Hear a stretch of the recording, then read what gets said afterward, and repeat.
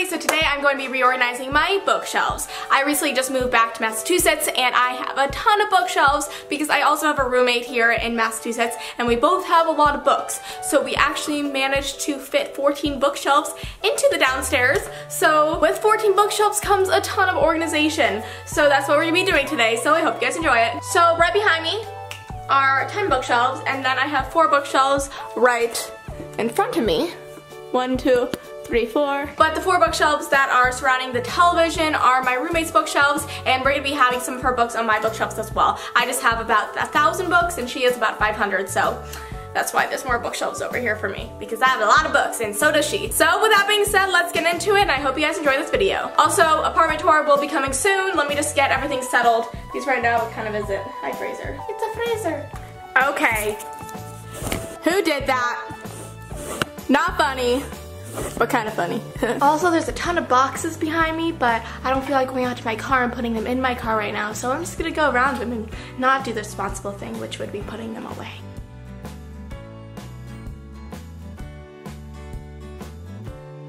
Okay, so that bookshelf right there, the reason there's no books on it is because the thermostat is right behind it, so we have to pull all the bookshelves out before we start shelving them because we want them all to be even. So that's why I have to de-shelve all these books, put them on the ground, then re-shelve them. It's gonna take a while. I'm not very excited, but you know, gots to happen in order for it to look pretty.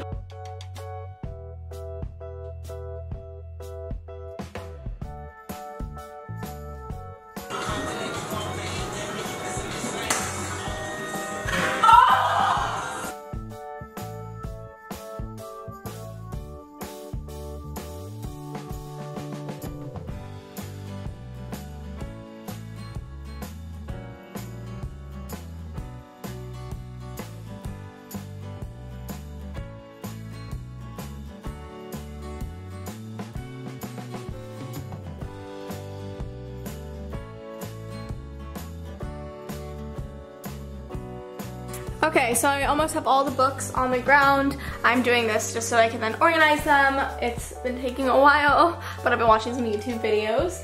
I still have to do all those shelves, but I'm not sure exactly where I will fit those books. There's not much room left. I think I may just extend it onward to over there.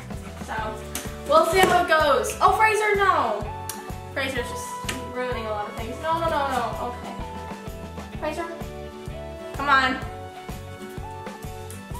Fraser, you're gonna ruin things. Come on, bub.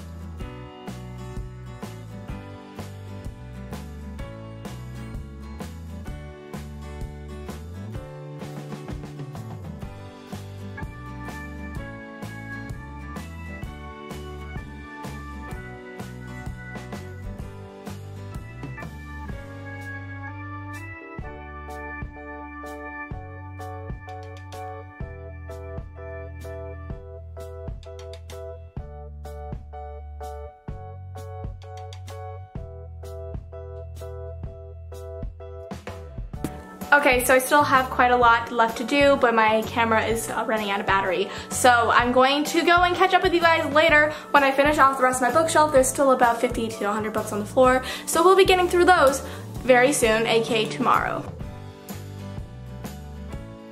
Okay guys, we've come to the end of the video. Thank you so much for watching. The total time that this took to do was around 10 hours and across 2 days.